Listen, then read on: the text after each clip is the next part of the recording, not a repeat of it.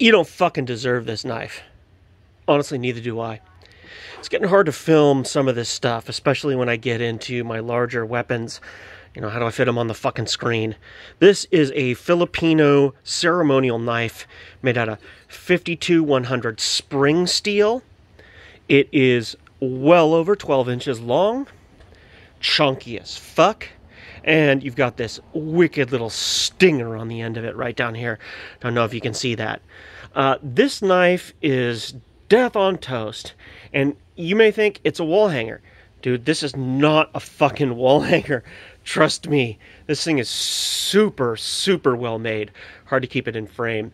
You get a good hardwood sheath with this thing, wrapped in rattan. It's even got a belt clip.